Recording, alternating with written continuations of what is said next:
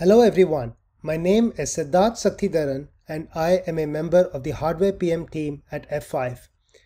Today I'll be talking to you about F5's next generation rSeries hardware platforms. In this series, I'll introduce the rSeries platforms and the F5 OS A software that runs on the rSeries platforms, use the setup wizard to configure base level settings on an rSeries appliance, and go over steps to configure system and network level settings at the F5 OS layer. Finally, I'll deploy a TMOS tenant on an rSeries appliance. So let's jump right in.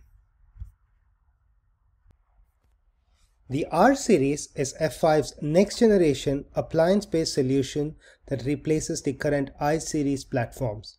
rSeries platforms have many advantages over the current iSeries architecture. A major difference is the introduction of a new Kubernetes-based platform layer called F5 OS that allows for some exciting new capabilities. F5 OS leverages a microservices architecture with an underlying Kubernetes framework for management that is abstracted from the administrator. The platform layer includes basic system and network settings as well as licensing. The rSeries has more modern FPGAs and CPUs to help provide hardware acceleration and more advanced crypto offload capabilities. It is important to note that the rSeries appliances are multi-tenant by default. The new F5 OS platform layer allows rSeries to run different types of tenants within the same appliance. A tenant is conceptually similar to a VCMP guest running on the Viprion or iSeries platforms. Currently, the rSeries will be able to run TMOS or Big IP tenants. There is planned future support to run next generation Big IP Next tenants. Each TMOS tenant will run as a virtual machine via a technology called KubeVirt, which allows virtual machines to run on top of a containerized architecture. In the future, when next generation Big IP Next tenants are supported on rSeries, those tenants will run in their native containerized mode and not run as a VM. They will be able to run side by side on the same appliance. The rSeries appliances come with a fully automatable F5 OS API and automation toolchain. Tenants running on F5 OS can be managed just as they were on previous platforms. The rSeries appliances come in 4 major variants: the R10000, the R5000, the R4000 and R2000 models.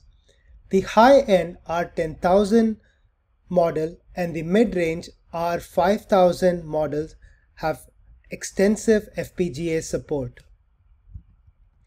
The R4000 and R2000 models do not include FPGAs for hardware offload and instead perform these functions in software with some specialized offload. As an appliance, the F5 rSeries systems do not have system controllers and blades. Consequently, there is no concept of chassis and partition in an F5 rSeries system. After your rSeries appliance is physically installed and powered on in your data center, you'll access the CLI of the system and run the setup wizard to perform basic configuration. For initial configuration and setup, you'll need to connect to the system using a console server or management console to obtain terminal access. The rSeries ships with default admin and root accounts. Before we can access the rSeries appliance setup wizard, the first step is to change the default admin and root password. So let's go ahead and connect to the console server. Let's first change the admin password. The default password for the admin account is admin, and the default password for the root account is default. Log in as admin.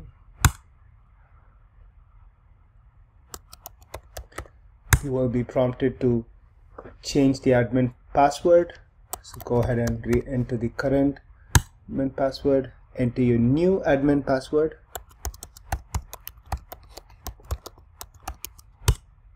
Re-enter the new admin password. As you can see, you've successfully changed the admin password. Let's now log out and log in as root. Now that you've changed the admin password, the default password for the root account is temporarily set to the admin password that we just configured. So go ahead and enter that. Enter your new root password.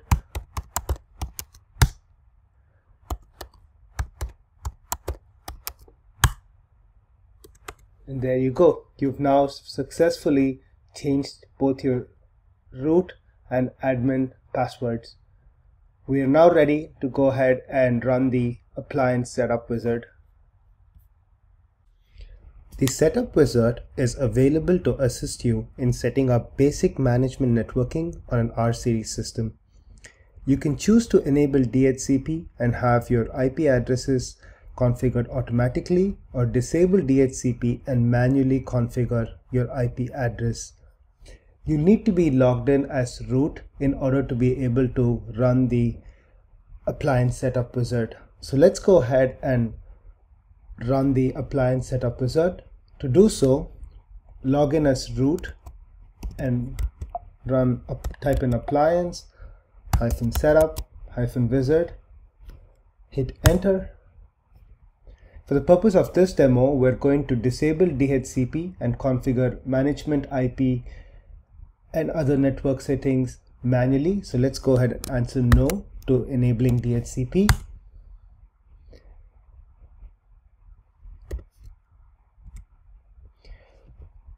Let's answer yes to configuring IPv4 management networking. I have my IPs listed out here, which I'm going to be using to configure my rSeries appliance. So the management IP is 10.144.140.60. Hit enter. The gateway IP address is 10.144.140.254.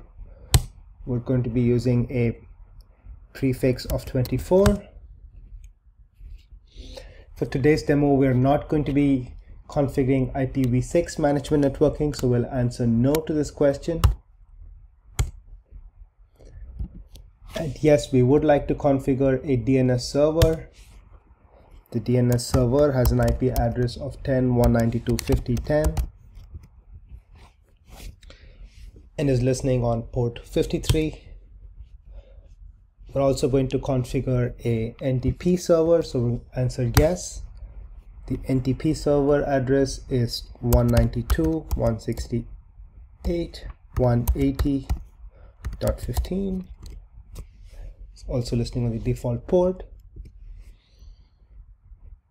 And yes, we would like to commit the configuration. In order to commit the configuration, you'll need to enter the admin login username. So let's go ahead and do that.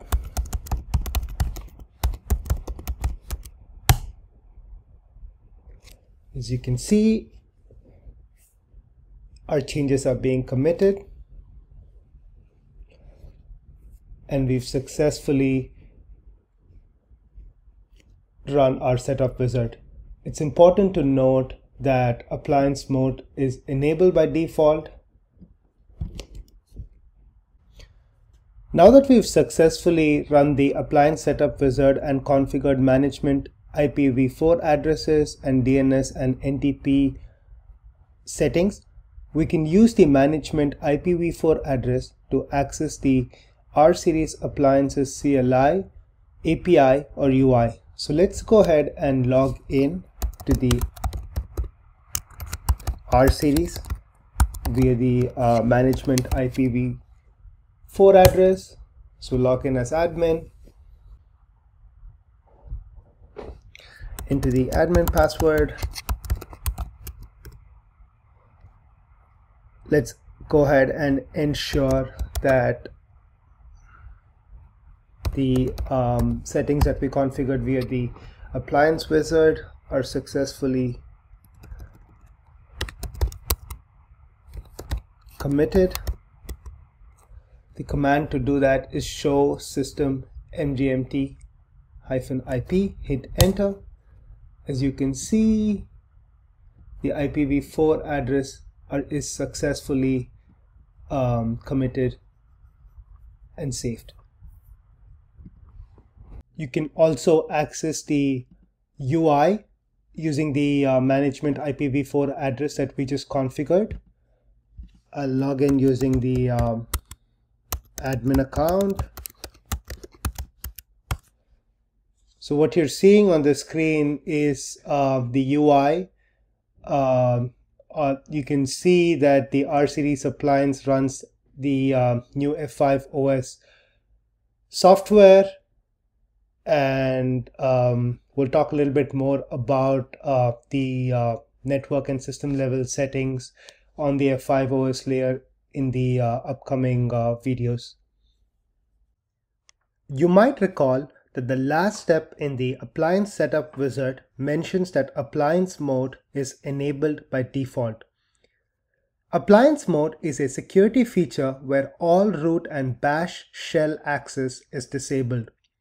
This means that a user will only be able to utilize the F5 OS CLI and not the bash shell access when appliance mode is enabled.